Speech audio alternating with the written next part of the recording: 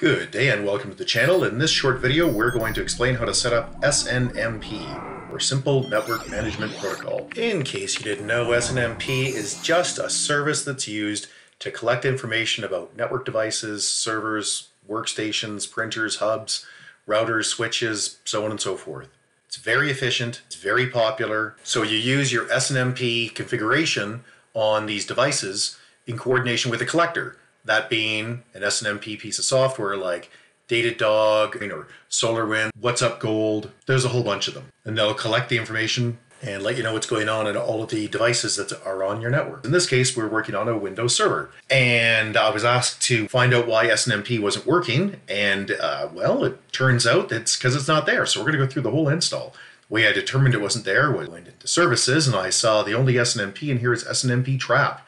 There should also be the SNMP service. If you want to install it, bring up Server Manager, go to Manage, Add Roles and Features, and click Next through it until you get down to Features.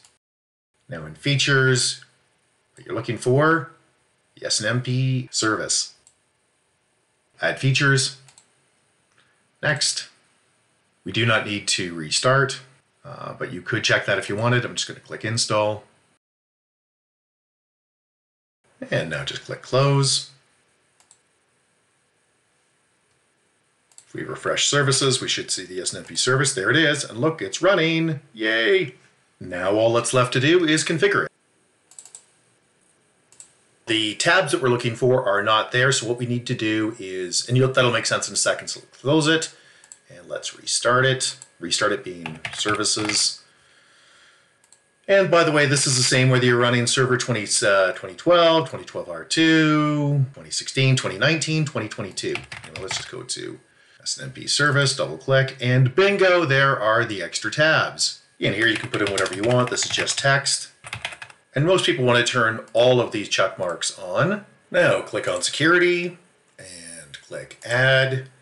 Most people are going to want read-only here. And most people are going to use the community name public. That's just the group that this applies to. So click OK, not case sensitive, by the way. And where do you want SNMP packets from? Well, you want it from this machine, which is localhost, and you probably also want it from whatever server is monitoring this. So you want to click Add and type in the IP address of your SNMP server. You could also use a host name, by the way. Hey, if you found this video useful, please give us a thumbs up. Like is always appreciated, comments super appreciated, and you can always get a hold of us at www.urtech.ca. Thanks and have a great day.